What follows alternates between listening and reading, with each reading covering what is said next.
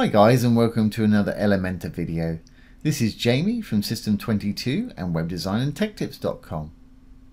Well, we've got three little Elementor image boxes here. If I hover over the images themselves, you can see they're going to zoom in. And when I let go, they'll zoom back out again. Now we've got to do a tiny bit of coding to achieve this today. Don't let that put you off though. Any code I write I'll put down below the video and you're welcome to use it as you need. So let's get started. I've got this page open with Elementor. I've got a section, the blue tab right there, with a row of 3 columns in there. Let's start a new section. I'm going to go down, hit the little plus. I'm going to make it 3 rows right there.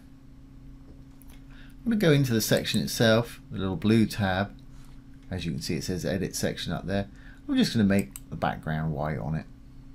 Here's the background type. Hit the little paintbrush. We can choose a color. Just click on there and pull it up to whatever color you want. That's fine for me. Now let's go to our little matrix. And I'm going to add an icon box. Like I mentioned, I'm using the free version of Elementor today, but obviously this will work on the Pro as well. If we go down to the general widgets right here, there's an image box. Let's pop him in there. And it's going to prompt us to put an image in, title and text. So let's click on the image placeholder there and we'll pop an image in.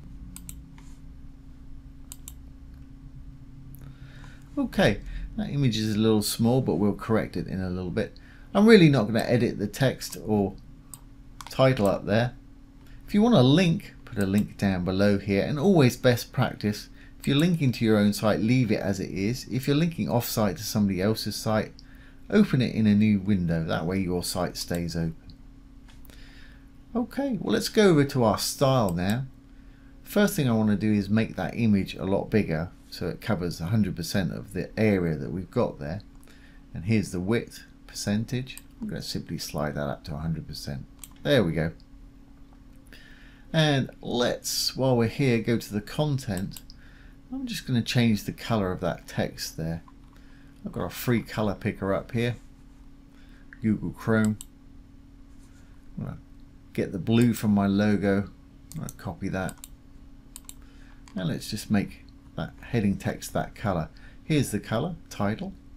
Click on the color. Paste in my new hex code. There we go. And let's just make it uppercase and perhaps a little bit smaller.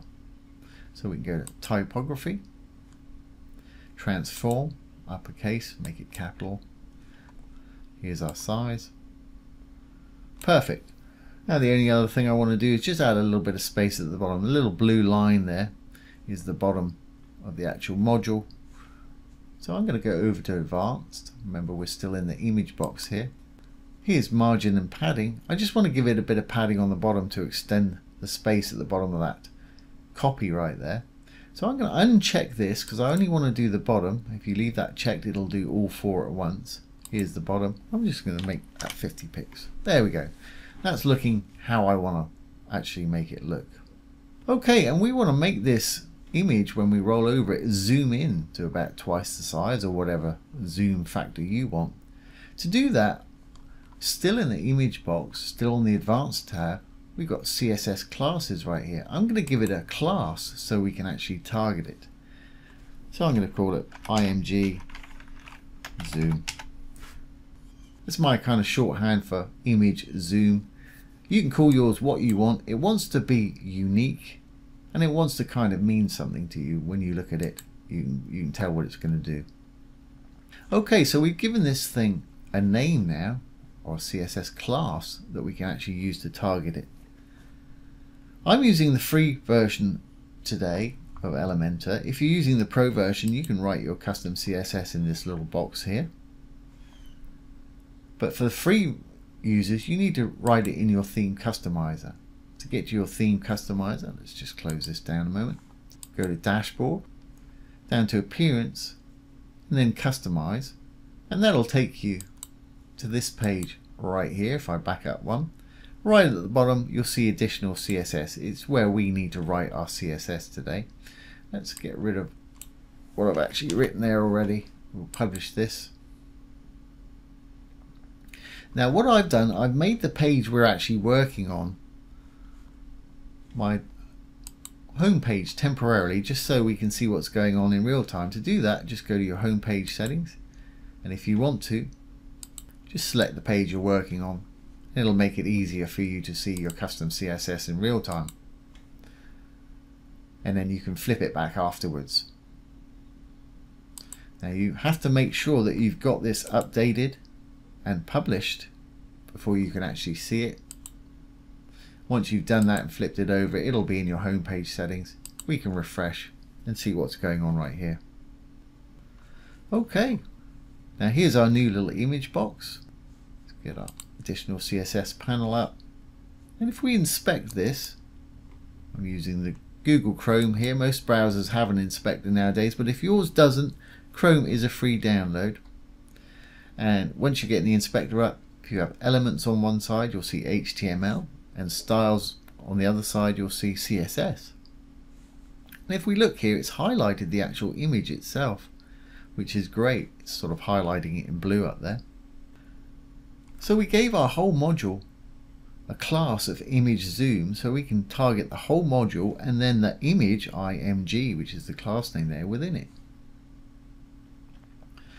Now all classes have to have a dot or a period in front of them. And don't forget, I'll paste this down below the video for anybody who just wants to copy and paste it. So class name, dot or period, and it was img zoom. That was the name of the class we gave the widget there, and we want to target the image within it. So image zoom image. Open and close some curly brackets.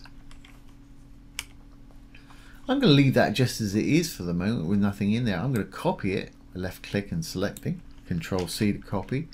I'm going to drop down, I'm going to paste it down below. Now right after the image img there with no gap, I'm going to put a colon and the word hover, H-O-V-E-R, no gap between the end of the G of img, no gap colon, no gap hover. That's a hover state we've just set now, so we can tell it what we want it to do when we hover over it. So I'm going to say transform scale. I'm going to get it to grow. So transform colon scale. After the E of scale with no gap, open some round brackets, and you can tell it the amount that you want it to scale up by. I'm going to have mine twice as big, so I'm going to put a 2 in there. If I hover over it now, as you can see, it's scaled up to twice the size. If you wanted different values for width and height, you could comma separate by 2, then a comma, then the next value 1.5, but I want mine both the same, so I'm just putting one value in there. Great. But you may have noticed, if I pull the inspector down a bit, it's just zooming out, which is great, but it's getting huge, and we really want it to contain it within the actual image footprint itself. So if we inspect this again, just right click and inspect, it'll take us back to the image, and if I roll up, you'll see another class name of Elementor Image Box image, and you can see the blue highlighted area, which is pretty much exactly what we want to contain our image inside. So let's just double left click on that to highlight it, and we can copy it. It's a class name, and again all class names have to have a dot or a period in front of them. So there's the dot, paste the class name, Control V. Now I don't want to see anything outside of that. When this image grows like that, I don't want to see anything spilling out, and that's called overflow. Anything that's going to overflow outside of there is called overflow. So I'm going to hide it. I'm going to say overflow colon hidden semicolon. Now if we do it, it's containing it within that little footprint, which is just exactly what we want. So we're pretty much done here, which is great. The only other thing, the reason I left this blank up here, if you want to speed up or slow down the time it actually takes to zoom in and zoom out, we can use a bit of transition duration to do that. So let's say transition dash duration colon, Let's say maybe 1.25 seconds. Obviously you put yours to how slow or fast you want it. 1.25s semicolon. Now when we zoom in,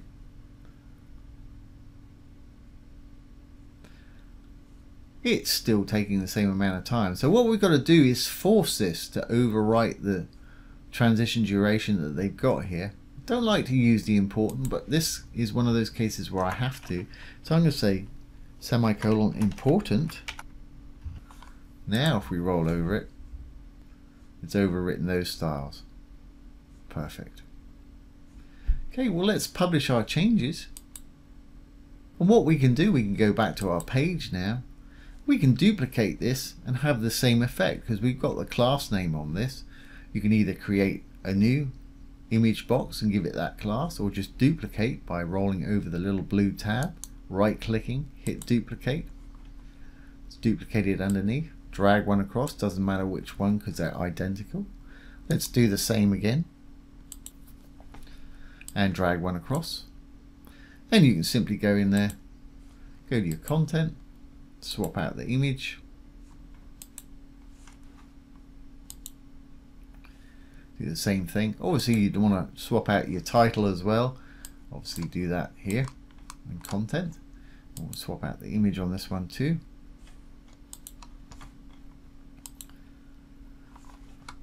Update, and then let's hit the little eyeball to preview the changes.